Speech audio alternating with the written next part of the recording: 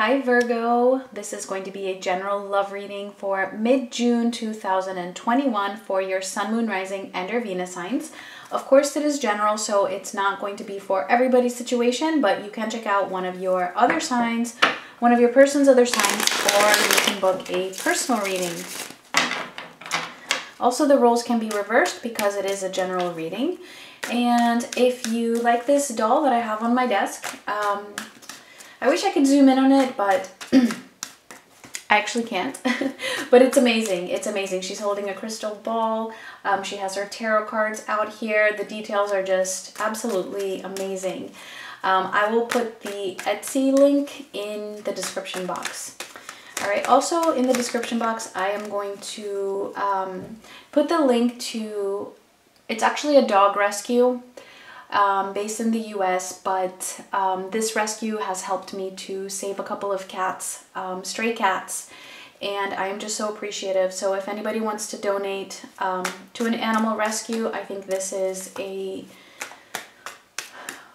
perfect rescue to donate to.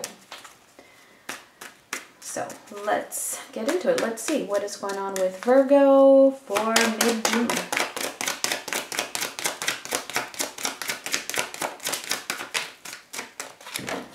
All right, we have refocus, and I have the feeling that we have gotten this for you before.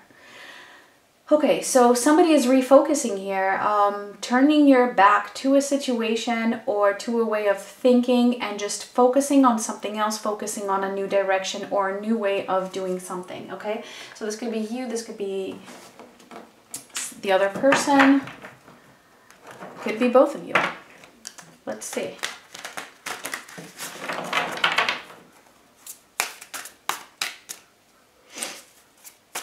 Virgo, Sun, Moon, Rising, and Venus.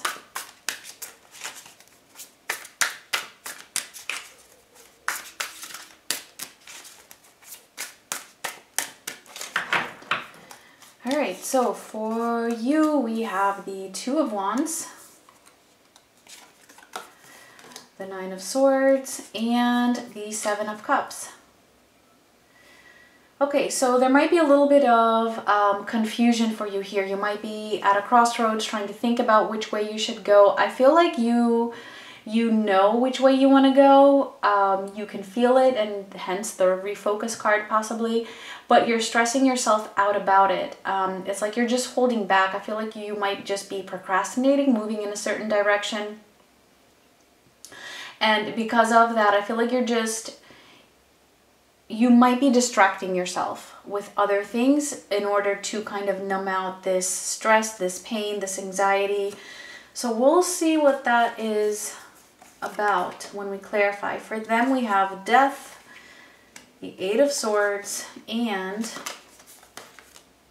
the Queen of Pentacles. Okay, so for some of you, you might be dealing with a Scorpio, possibly another earth sign. This person is transforming. There's something that they might be ending. Maybe they have ended things with you. Maybe they're in the process of trying to end the situation with you. They're not feeling very good about whatever this is. They're feeling a little bit trapped. They're feeling like they're in their headspace as well. I mean, we have the Eight of Swords in the same position that we have the Nine of Swords for you. So I do feel like there's a little bit of mirroring here because these energies feel very similar to me. There's a lot of stress. There's a lot of, what do I do? There's a lot of, I don't see a solution. I don't see a way out.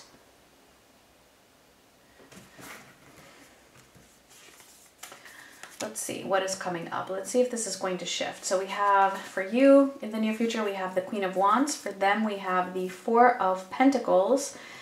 Mutually, we have the Seven of Swords. And a message for you here is the King of Wands. All right. So, Virgo.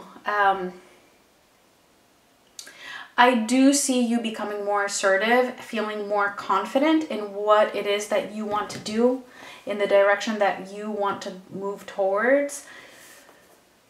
Your person, I see them still holding on to this connection. So like I said, this ending here, I don't feel like it's actually a permanent ending. It could be a transformation, but I'm seeing it more of an ending. And for some of them, it's also that they might be ending a situation that they feel that they have kept themselves trapped in, possibly even overthinking or some fears. I do also get that there's an ending though in this connection as well, on some level, but it's not permanent. This person is still holding on. And I actually see that both of you kind of just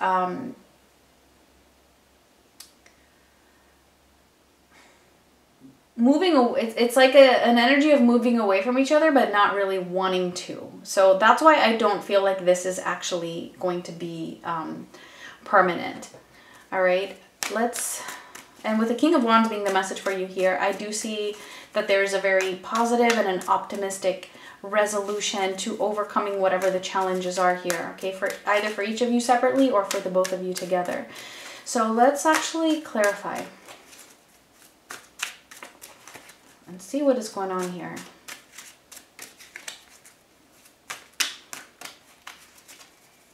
Let's see the Two of Wands for you. The Five of Pentacles and the King of Swords. Yeah, you're trying to make a decision, but I feel like this decision that you're trying to make, it just really stresses you out. I feel like I said, I feel like you know which way you're feeling guided to go, and you can feel your intuition speaking to you, but it's like you're afraid of that option. It's like you're afraid of feeling alone because of that, making that choice. Let me see the Nine of Swords.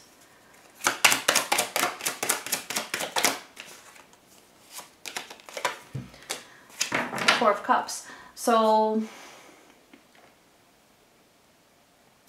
it's the stress and the anxiety about what this choice might lead to that is keeping you kind of passive and not really doing anything. I feel like this hand here giving you that cup, it's showing you the direction, and you're kind of like ignoring it, or you're just kind of putting it off.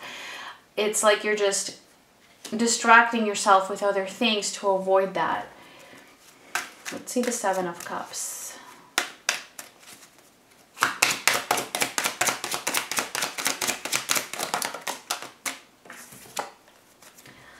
The Five of Wands. Okay, yeah, so the more that you just kind of stress about these options, I feel like the more conflicting it gets inside of you. And really, like, whatever this is, it's definitely very, very difficult for you. I can feel that, I can sense that. It's very, very difficult. You're being called to refocus your attention in a new direction that to you feels like that is either going to bring loneliness, or that you might end up being rejected because of that choice. And it's very conflicting. But what I do see here is that if you do follow your intuition, if you do get on that horse and refocus, you're going to be standing strong like this Queen of Wands. You're going to be in your power, feeling confident, achieving goals. You're going to be also desirable to somebody. So it's all a matter of removing the distractions, which is just, you know, all the thoughts, all the what ifs. If I make this choice, if I make this decision and stick to it. Let's see for them.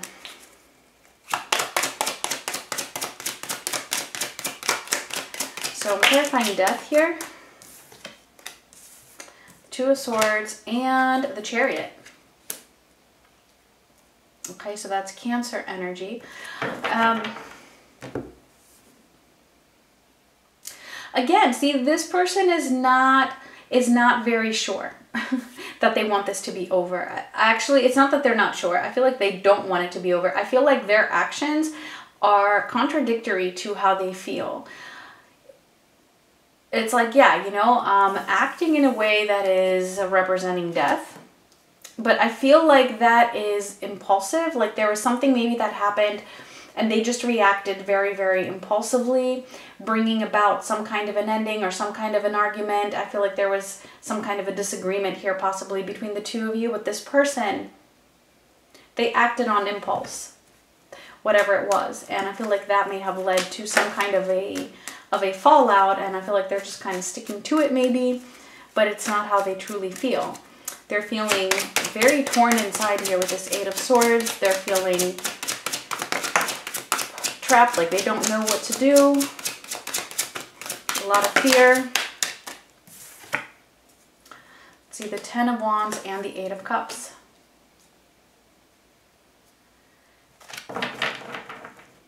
It's like they're carrying something that they need to let go of. And for some of them, it could just be ego. For others of them, it could be another relationship. For others of them, it could be fears. It could be a way of thinking, a way of behaving. It could be whatever that is. It's something that does weigh heavy on them. It is a burden that they are carrying. But it's almost as if they haven't been able to see the way out. But having the Eight of Cups here, I do see them being able to release this Eight of Swords, whatever that is that has been a blockage for them, for this connection, and move forward, leave it behind.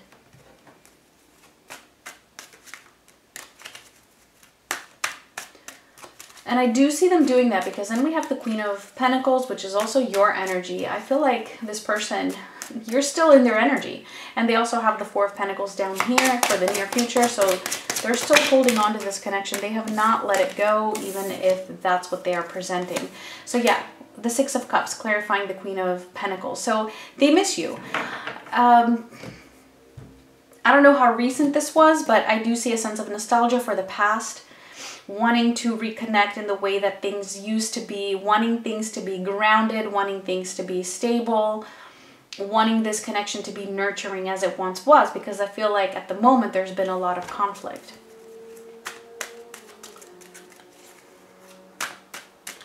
So let's clarify the Queen of Wands for you in the near future.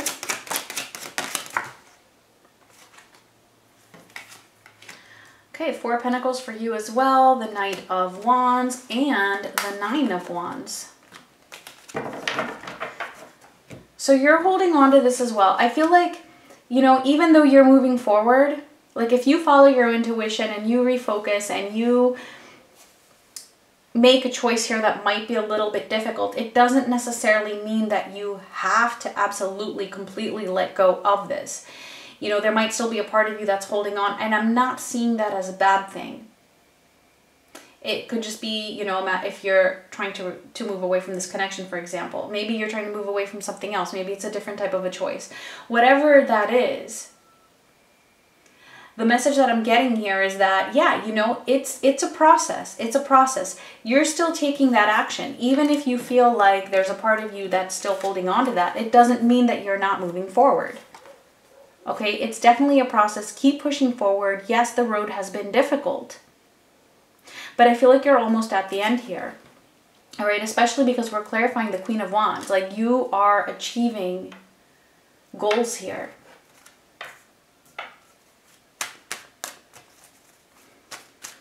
Let's see the Four of Pentacles for them.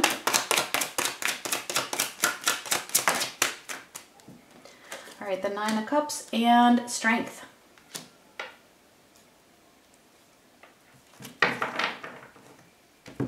They're holding on to you because they feel like you are their wish fulfillment. They feel like you give them strength. You give them courage. Not only that, I see them like really coming into this place of understanding that compassion is needed, as well as, you know, things are not always exactly as we want them to be. You know, there is no perfect relationship. There's bound to be certain things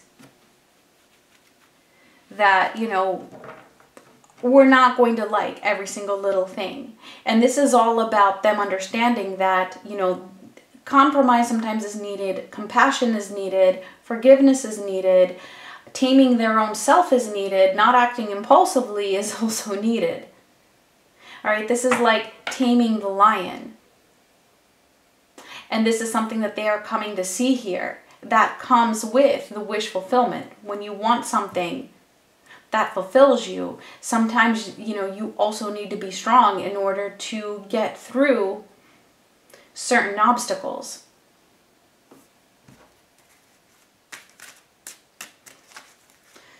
Let me see the Seven of Swords.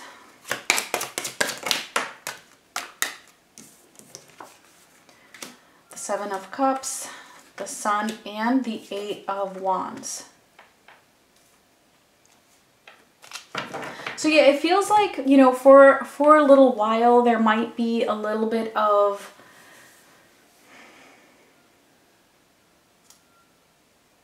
just kind of avoiding the situation. And that's okay. That's because you're refocusing on something. You're refocusing on your goals. This person has to go through their own process as well. So it might feel like the both of you are kind of distracting yourselves, but I feel like ultimately that is what is needed here in order to move the both of you towards this happiness. Some of you might be dealing with a Leo as well.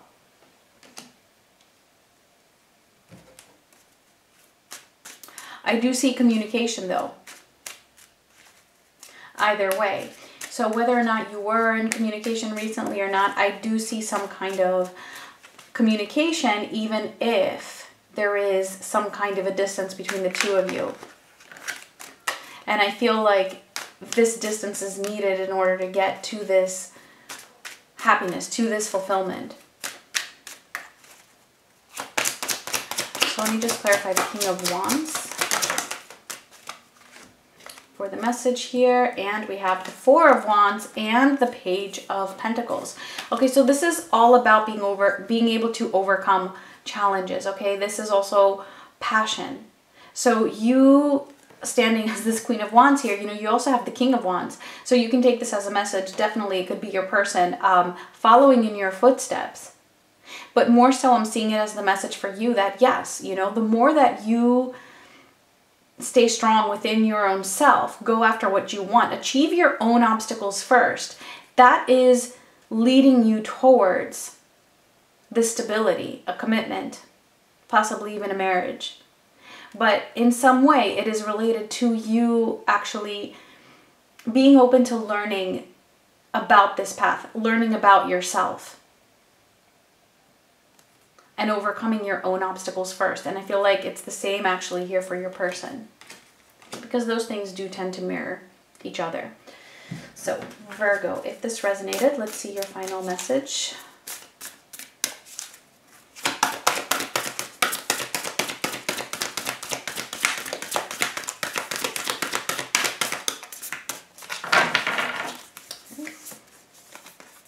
And we have the new moon in Scorpio.